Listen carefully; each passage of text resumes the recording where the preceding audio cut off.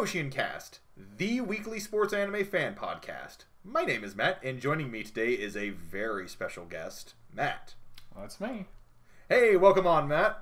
So today we are reviewing All Out, the surprisingly not hit sports anime of last season, or the past 2 seasons. Right. So, we had kind of an interesting history with this series. We were both really looking forward to it, if I recall, before this season began. Well, before last season began. But yeah, last season. Sorry, I keep forgetting it wasn't technically last season. It was 2 seasons ago. It was kind of when we first started this whole thing. Mm-hmm. And I think we were both looking forward to it just on the basis that it was it was a new sports battle series in the vein of like Yowamushi Pedal, Haikyuu, that sort of thing. It was a new series, using the same tropes we all know and love, and doing a different sport. I mean, this was about rugby. Yeah, like, this is literally the first rugby anime. Yeah, exactly. Like, if you Google rugby anime, it is the only thing that pops up outside of maybe clips from an episode of Full Metal Panic. Yeah, exactly. So yeah, we were really excited for it. But it kind of it's like, and as the series went along, we weren't really feeling it too well. But it kind of managed to turn things around. Mm-hmm. Yeah, so we didn't think much of the beginning of the show, but ultimately it became one of the things we look forward to most every week. Yeah, pretty much. Like, it's kind of just before we keep going any further, let me just sum up what happened here. So, series begins with a character by the name of Iwashimizu. He gets he bumps into a couple of, like, punk students at the beginning of the series, like, at the opening day for their high school of Jinko, and they're about to start something up with him. Iwashimizu is very shy, and right next to them happens to be another very short guy by the name of Gion, who's very energetic. He hates being picked on for being short. These guys call him like short stuff. Gion's about to actually start fighting him himself, and then Iwashimizu kind of takes him and runs away.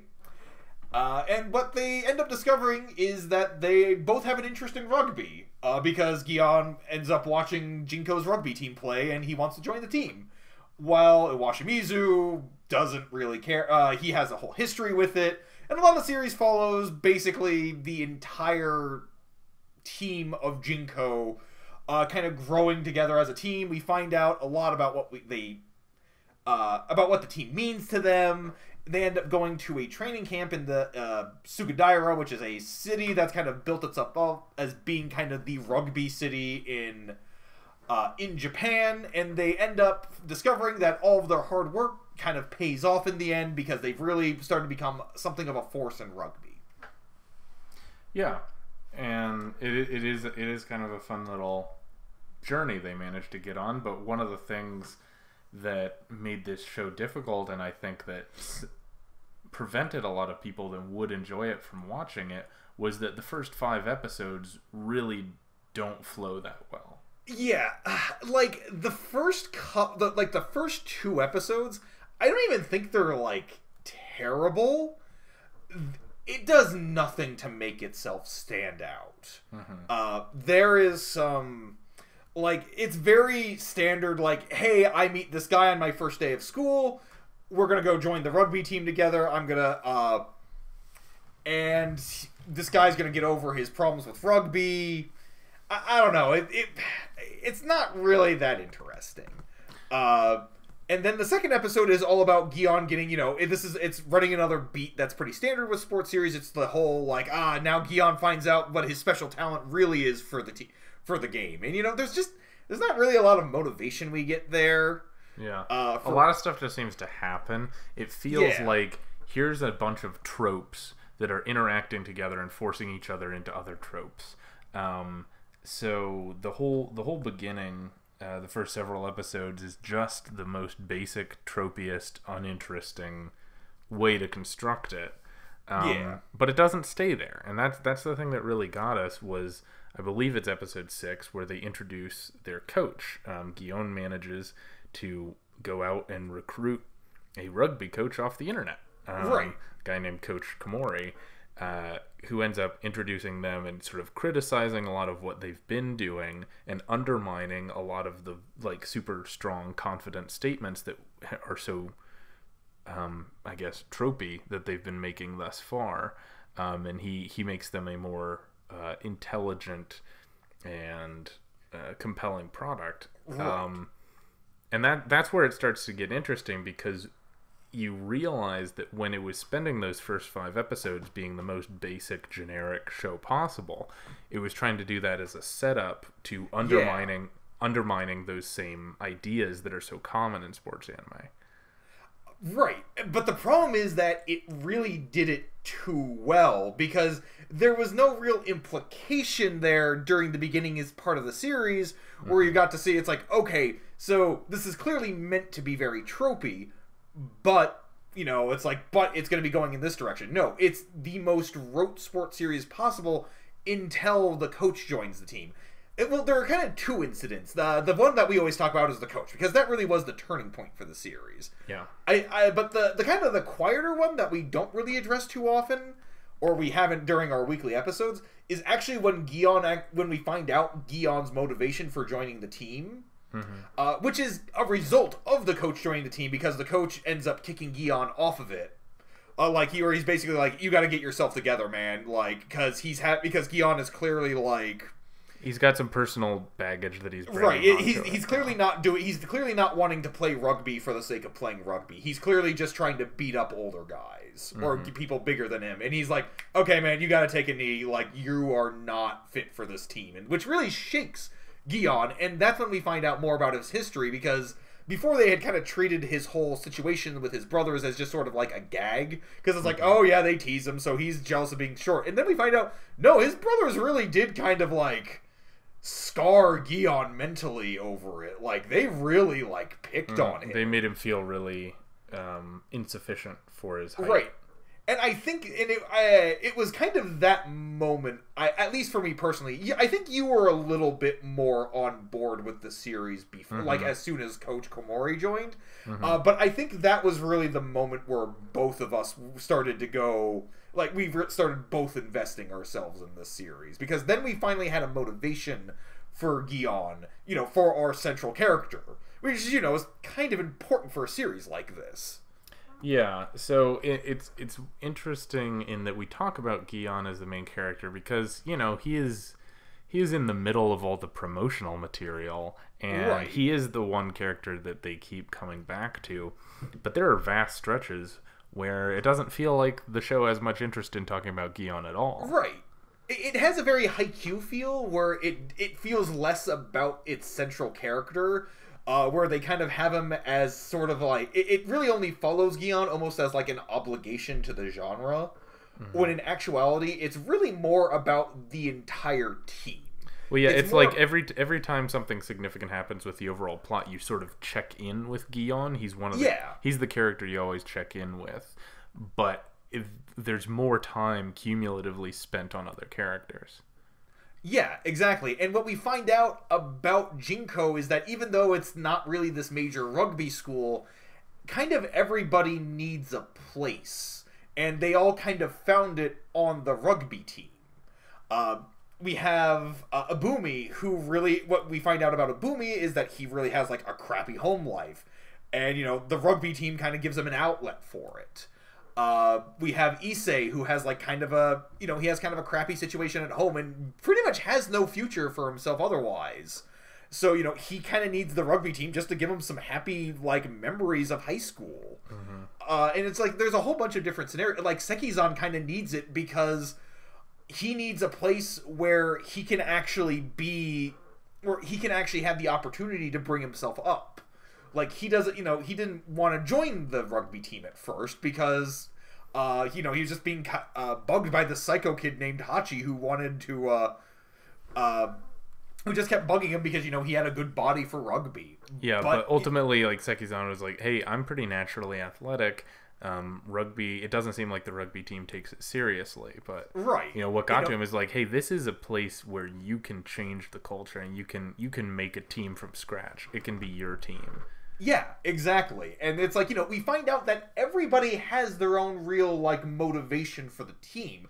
And what I like about that too is that it goes more in depth with each. Like, we kind of always get in a lot of sports series just the kind of like, we all kind of get the sense that they're all supposed to be a team, and the reason why they like being a team is because of all this camaraderie. This kind of goes that step further. Mm-hmm. Well, yeah, it gets you enough background with each character where you see it's not that they want to be a part of the team, it's that for whatever reason they need it. It feels a little more deeply personal, where most of these guys need the team in a way that you don't often see. A lot of times in sports anime, what we see is that every character, they want to be the best, or they want to work hard, or they want to go to Koshien. Here, that's sort of secondary. They want to be the best, but it feels a lot more personal. They want to be the best because they want to prove something to their family, or they've been hurt before, or they feel ashamed of themselves, and this is an outlet where they're surrounded by people who who give them a family that they might not otherwise have. And that's usually, sports anime doesn't take it to that degree. But it does feel a little more human, because one of the things that we talked a lot about when covering it week to week is that even though Seki-san has insane cartoon hair, overall, the way that these characters are portrayed feels a lot more like the way that actual high schoolers interact and communicate. Right. They kind of give each other crap all the time. Like, they really get like kind of deeply personal with their insults and how they mess with one another. Exactly. Almost.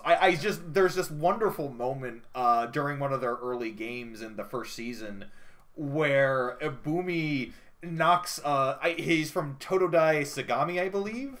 And he knocks him like clean off his feet. And he has this very intimate moment where he puts the helmet back on for him. And he's just like, it's there, got it back on for you so I get to do it again. And it's like, oh, that's such good. That's so good. Mm-hmm. Like, it's just like, it's so tender because it's so cruel. Well, yeah, and more than that, I think it's just that they're not that mature.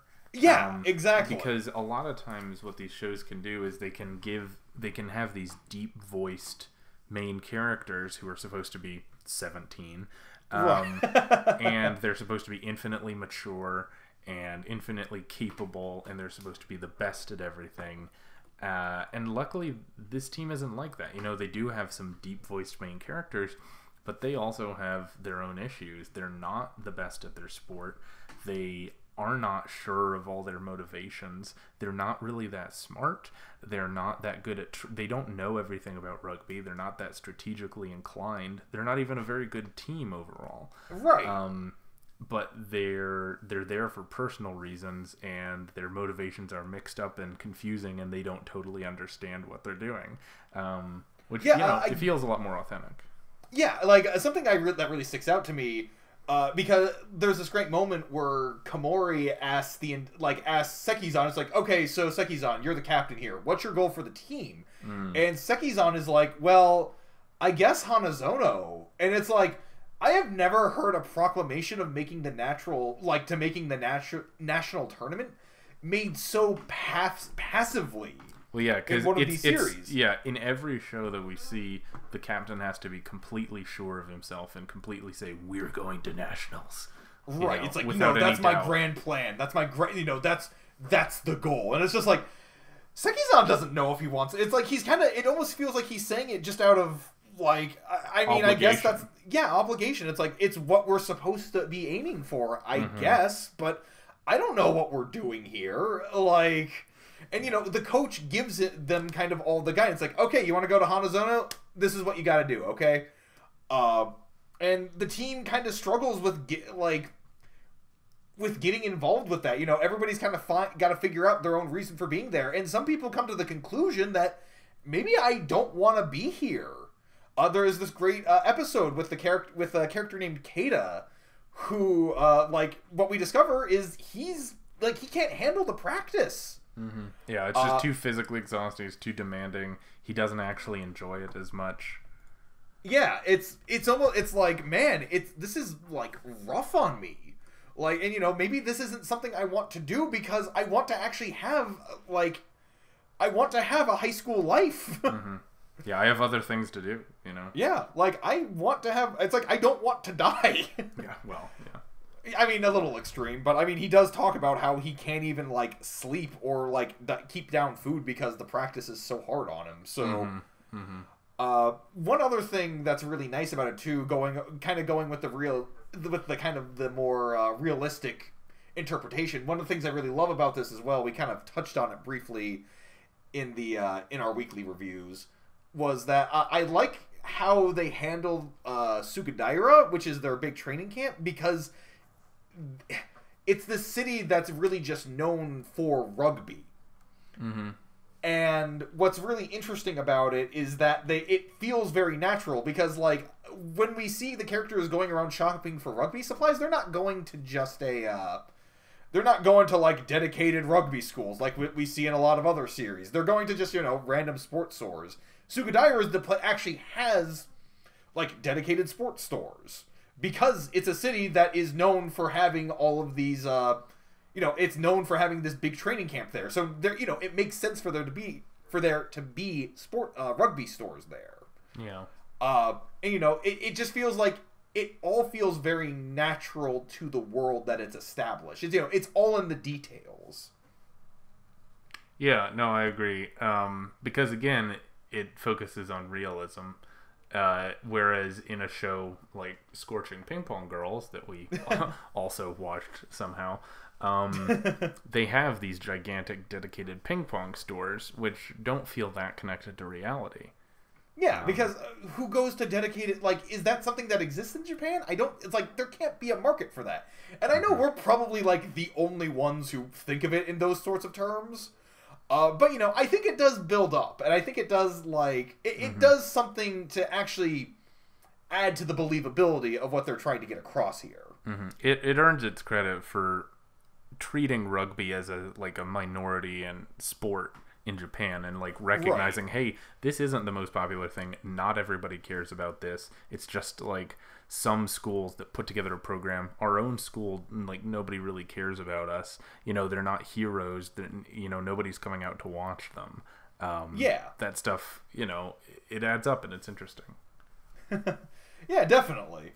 I do want to touch upon something that's not as great. So it's really a shame that the first half got, like, the really good animation, because there's some great, like, for all the faults we have kind of with early on, like, there's some great animation to be found there with some, like, really hyper exaggerated, like, motions, and, like, I remember these very clear images of, like, when characters get slammed, their bodies just completely distort, and, like these giant gusts of air just blowing out of them due to the force of the impact of the hit. And, I mean, on one hand, it's kind of funny, because we're talking about how we love the realism of it, and maybe that first half with that type of animation kind of goes against that. But, man, that was pretty to look at. And then the second half, it's clear they started losing some of their budget. Yeah, it's off and on, Yeah. Because there are some moments that do get kind of rough in there with some... Clearly, just they're using still shots and, like, moving the camera around. But it's like, man, it's really a shame, because they clearly thought this was going to be a bigger hit than it was. Yeah, we'll get into that when we finish. The last thing I just wanted to bring up is one of the ongoing themes we've seen between shows is a lot of these shows question exactly how you should be playing sports and why you're playing sports and how seriously you should take it. And, where this sport, how important it is in society, how you should act within it in terms of your personal health and in terms of your prioritizing it within the other places in your life.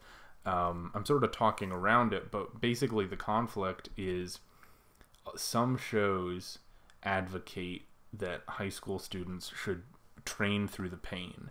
And that they should, if they are hurting themselves in pursuit of their goal, that means that they're doing it right. And they praise that as a good work ethic.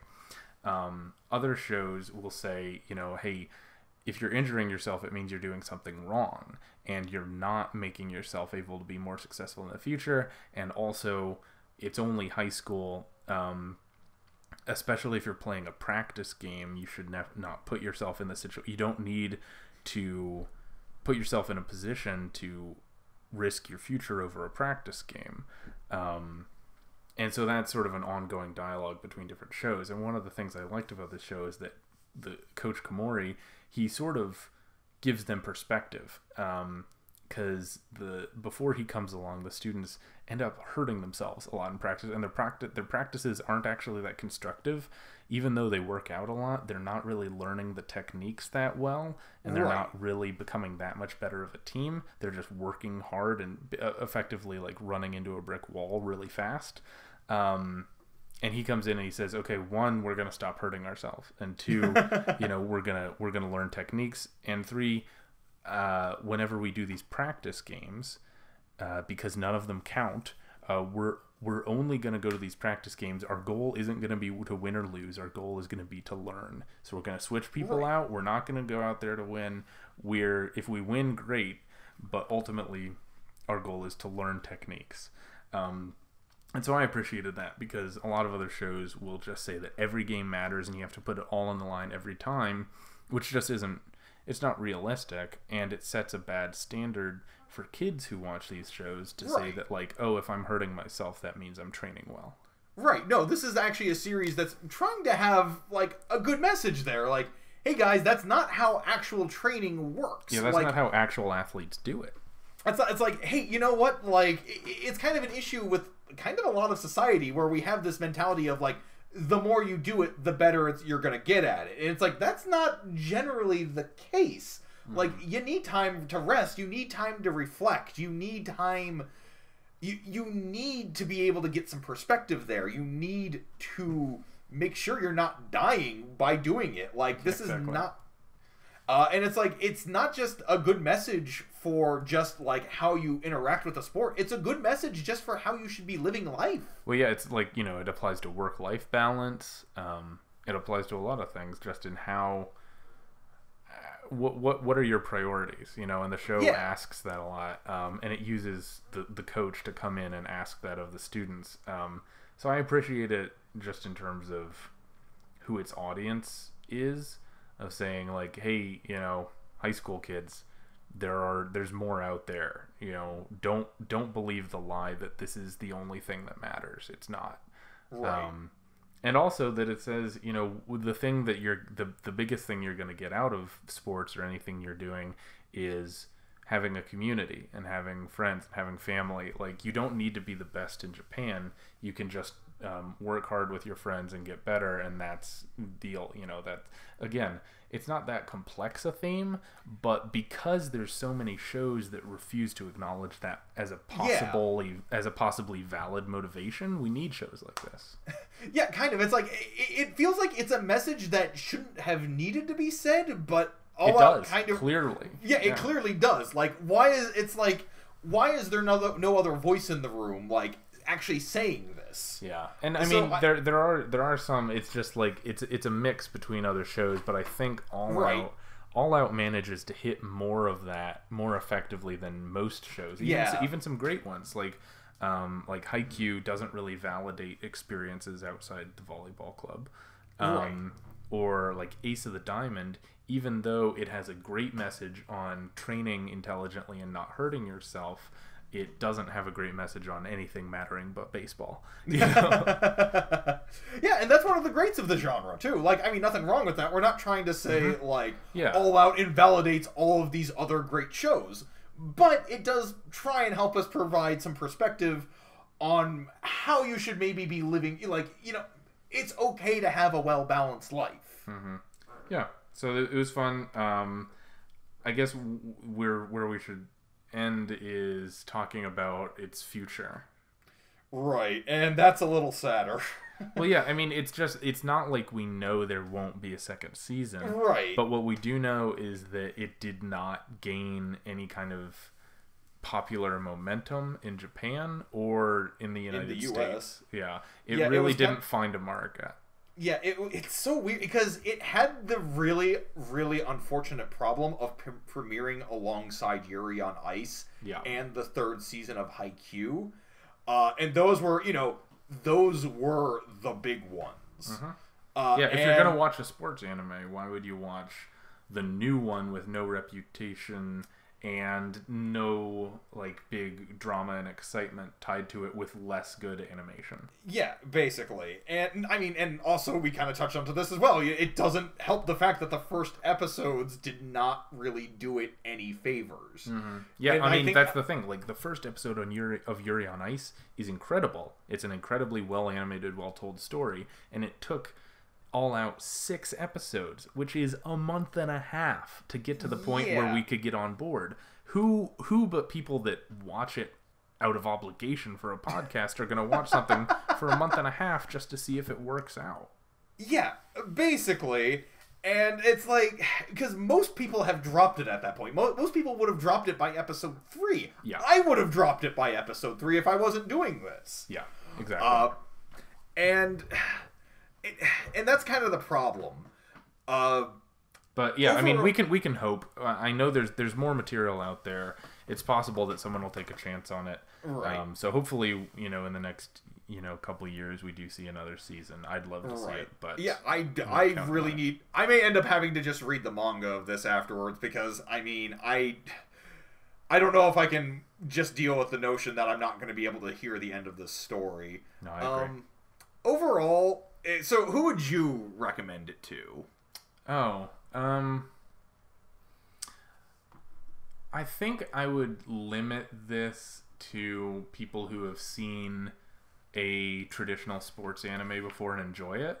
Okay. I don't know if I would recommend this to people who don't already enjoy sports anime. Yeah. A lot of where it succeeds is by playing with the tropes of the genre. So if you have no interest in the tropes of the genre, it may not stick for you. And it's not some sports anime like Free or something, it has an appeal outside the genre because it's more about the character stories. And while there's a lot of character stories in All Out, they pretty much center exclusively on rugby and their rugby stories. They're a character story of rugby more than anything.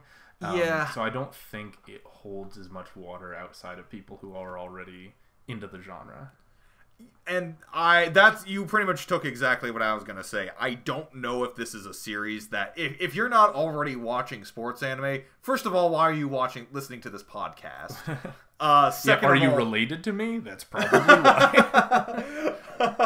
Are you like the couple of people who have actually commented on our YouTube episodes or on our reviewed our iTunes?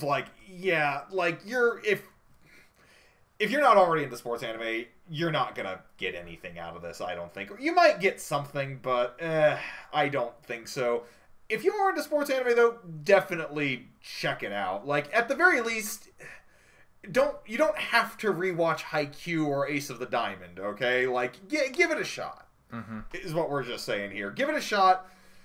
Maybe if you got an afternoon free, power through those first few episodes and get right into the meat of it.